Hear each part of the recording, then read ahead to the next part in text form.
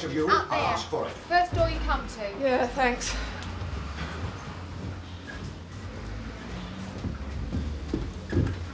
I didn't come up the river in a canoe, you know. Sure, we can sort this out, sir.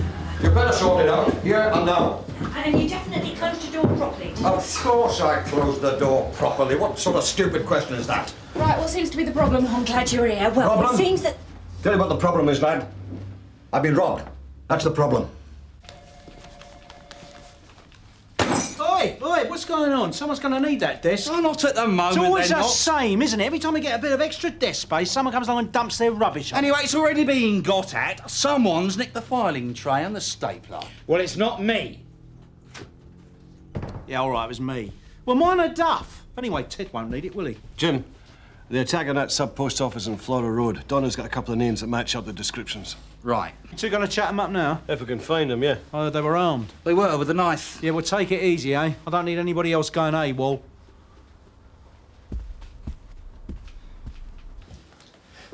I had just been out for a pint and a breath of fresh air. Didn't have a lot of luck, did I? How do you mean?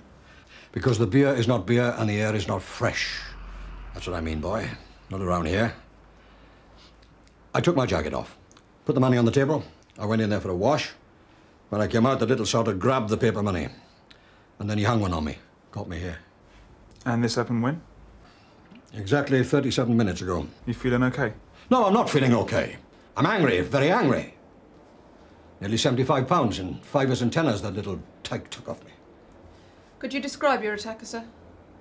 He was white, age about 25, dark head, no distinguishing facial marks.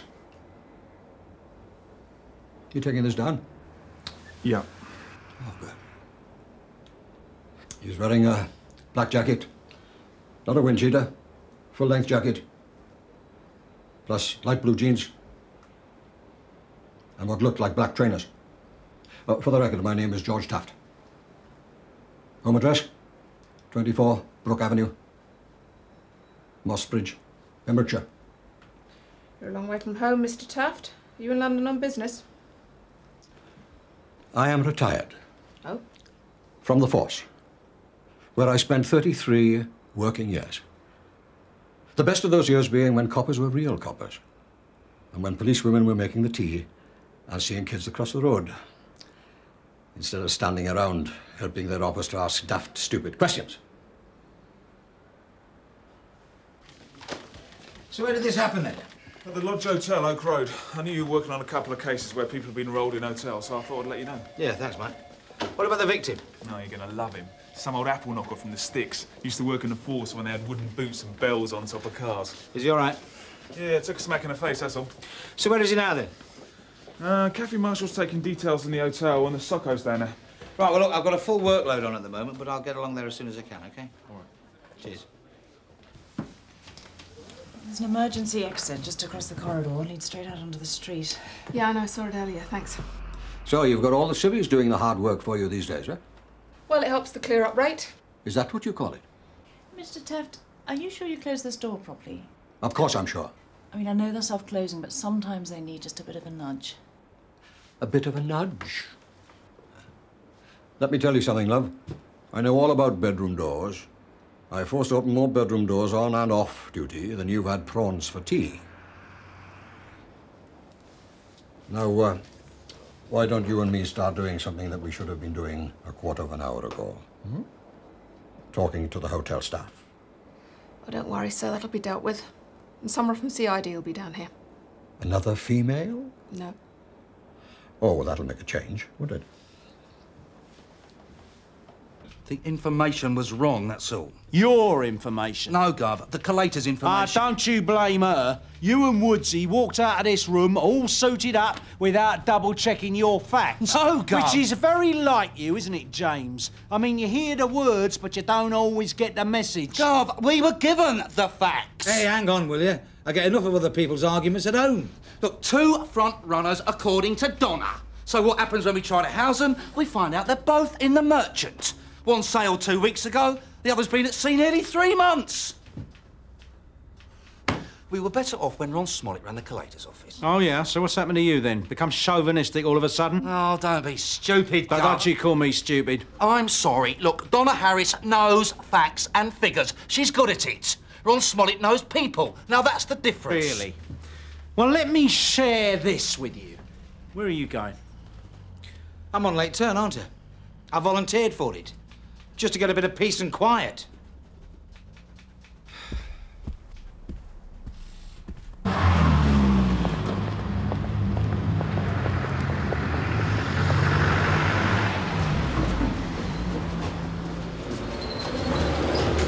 Hello.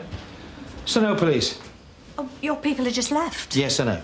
The guest that was attacked. Mr. Taft? Yes, Mr. Taft. I'd like a word with him, please. He's through there, waiting for the bar to open. So when did he book in? Yesterday lunchtime. Has this sort of thing happened to you before? What sort of thing? Well, guests being robbed. No, never. Thanks. Excuse me. Yes? I know it's not really your problem, but I wouldn't be at all unhappy if Mr. Taft could be persuaded to find himself another hotel. Why? One or two guests have complained about him, and he's been upsetting the staff. By doing what? By being, well, let's say by being outspoken. Yes, you're right. It's not my problem. All I want is a drink. I don't want nuts in a bowl. I don't want music. I don't even want native belly dancers. All I want is a pint of beer. I'm sorry, sir. The bar don't open till 6. Oh, till 6. Let me tell you something, love. In my hometown, I can knock on the back door of any hotel at any hour of the day and get myself a drink.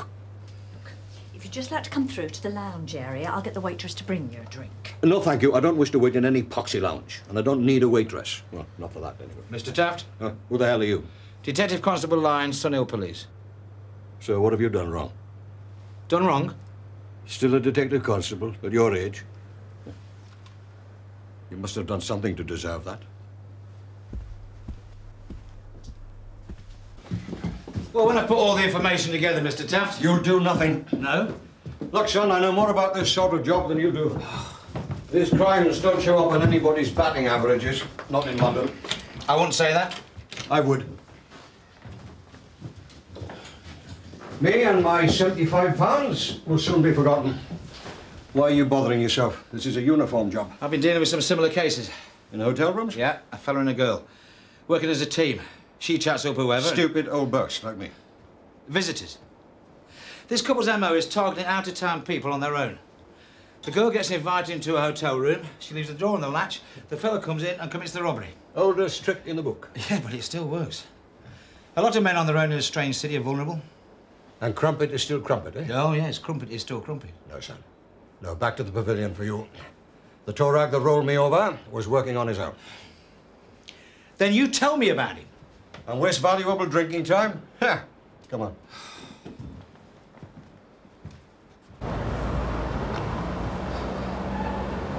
I hear you're in the force. That's right. Hey, hang on a minute. I'm sorry. I spent 20 years in the same town. Finished up as a detective sergeant. That did it. Didn't need any more. Maybe you should have tried traffic. So what are you doing in London? I'm looking for my daughter. You mean she lives here? Yeah. So what does she do? I don't know. I haven't seen her for 11 years. Hey, that piece that came to the hotel with your policewoman, the one with the magic box of tricks, what's she called? Scenes of crime officer. That's a daft description if I've ever heard one. Still, she's a bit of all right, isn't she? Mr. Taft. I like 'em slender. The nearer the bone, the sweeter the meat. Would you please put your money away, Mr. Taft? Don't worry about me, boy. Not the first time I've been to London, you know. I spent 6 months in the depot in Woolwich Barracks. National Service, 1948 that was. And you've not been back to London since then? Haven't had any need to. Yes, sir? Not until now, that is. Pint of best bitter and a large navy rum, please. And what about you? No, not for me, thanks, no. I'm still working. So what? All right, then, yeah, I'll have a half, please. Half of ordinary. So. Do you have an address for this daughter of yours? Yes, I have an address.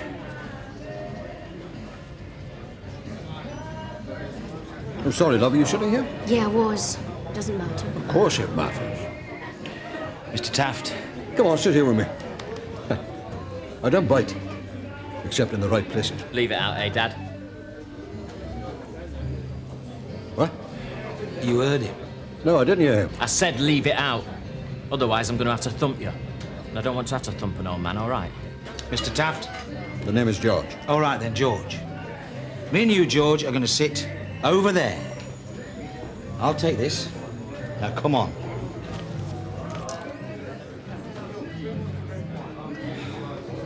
I'm sorry.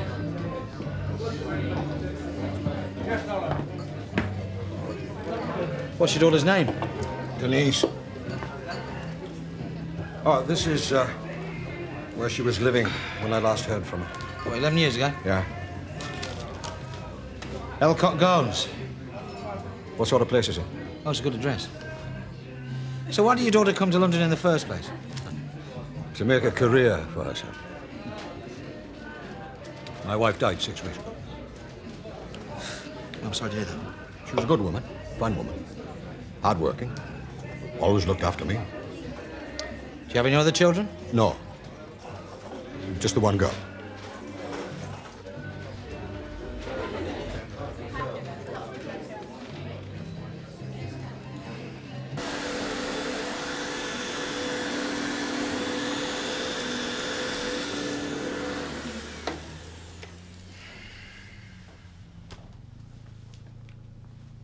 Fancy a pint? No, thanks, Gov. I've still got a few things to sort out. Oh. Peaceful enough in here for you now, is it? Yeah. Only we haven't seen you for a couple of hours. Thought you might have changed your mind and gone home to face all that chaos and noise you're always complaining about. No. I've been sorting out some old hillbilly ex-copper. A DS from the old days called Taft. He's down here looking for his long-lost daughter, but this bloke is a walking time bomb. Things happen to him, and if they don't, he goes looking for him. Taft? Yeah. T-A-F-T. Maybe he spelt his name wrong. It's probably your missus. You in? No. Anyway, I took this bloke to his daughter's address. I left him there. Best place for him. Sonny or CID? Yeah. Where? It's for you, the Russell Club. The what? The message is they'll speak to no one but you. The Russell Club? It's your mate, Taft. He's in trouble. Well, old geezer like that, well dressed, you don't expect problems, do you? No. Then he starts causing trouble. What sort of trouble? Chatting up the women, threatening the fellas who was with him. When we ask him to leave, he tells us he's a copper. He was a copper. And what's the difference? You know, residential. Ah! Good to see you again. What are you going to have to drink? Just get him out of here, will you? Come on, George. Doesn't he, dear pal? Just leave it. Don't tell me to leave it. Please, get him out of here. Come on, George, this way, out. You're trash, you know that? And not only are you trash, you're a bigger pansy than that tart of yours. Come on, you plum. You've picked on a good place here, haven't you? There's more hard cases in here than you've got in the whole of Pembrokeshire.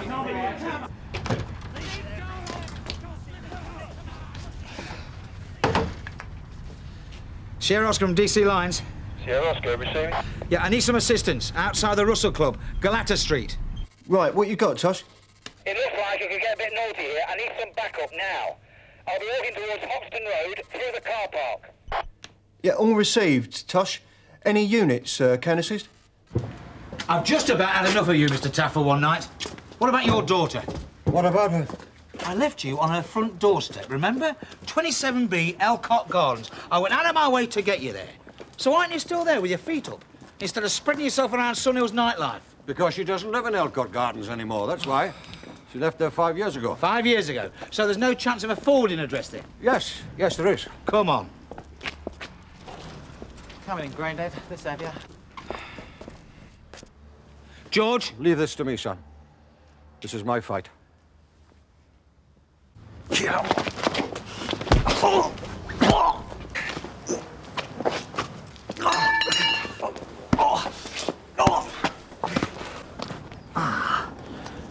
All right, what about you two?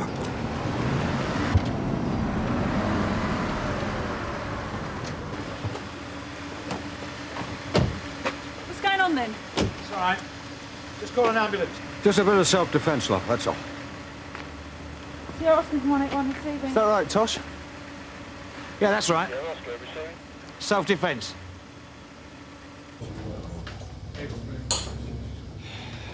Strong coffee, drink it. So your daughter's living in Parkmead, eh? According to the people I spoke to, yes. Right, when you've drunk that, I'm going to take you there. Only this time, I'm going to take you to the door, and I'm going to wait until somebody opens it. Now, you got that? Yeah. Have you got a family? Yeah, 5 kids. 5? Yeah. You must have been going at it like a ferret. So why is it that you and your daughter have not kept in touch for the past 11 years? I've already told you, we weren't sophisticated enough for her. She wanted to better herself. As a result of that, we just didn't get on. What about your wife? Well, she always agreed what I had to say. She had to. I was the breadwinner. Has it never occurred to you, George, that times have changed? I mean, I'm not just talking about the police force, I'm talking about people. Attitudes have changed. No, that has never occurred to me. No. Well, your daughter obviously sussed it out a long time ago, didn't she, eh? Otherwise, why would she have left home? And what makes you think she's going to come back with you now, after all this time? She's got to, hasn't she? Why? To look after me, of course. I'm on my own now, aren't I? Oh, right. Yeah.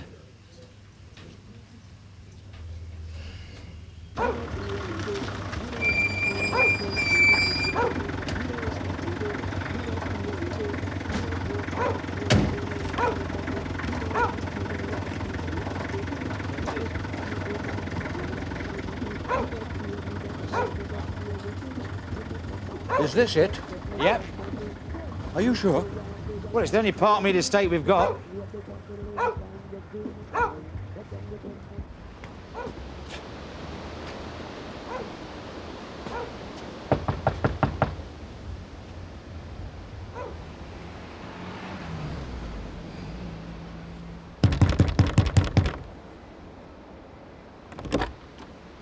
Yes? Denise? Dad? Yes, it's me. I don't believe it.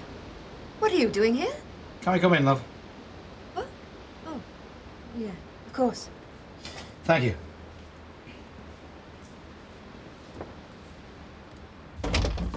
But what do you want? What do you think I want? I'm here to see you. In here. But this is crazy. After all this time? So, how are you? Me? I'm fine. Only I've not heard from you. Never heard from you. I wrote to Mum a couple of times. Yes, but not to me. Well, we never really got on, did we, Dad? No. No, I suppose not. Well, your excuse for leaving home 11 years ago was to better yourself. What went wrong? A lot of things went wrong. Yes, I can see that. And is that why you've come all this way? To tell me that? No. I want you to come home, Denise. Go back home? You must be kidding. Are you a friend of his? No, love. Well, whoever you are, try talking sense to him, will you? I never could. Denise? I left home all those years ago because of you, Dad. Because of the way you behaved. Messing about with any young tart you could lay your hands on. In a little town like that, where everyone talked. You made a fool of me. And Mum. But you made an even bigger fool of yourself.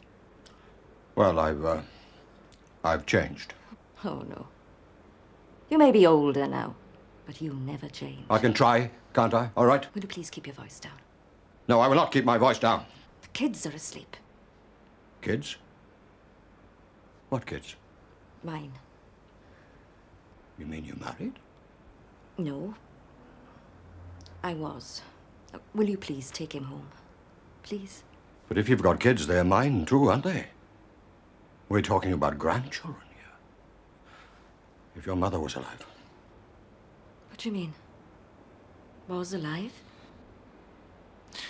Look, I'll just went outside, okay? I'm afraid your mother died. When? 6 weeks ago. And no one thought of telling me? I couldn't tell you, could I? I mean, I couldn't call you.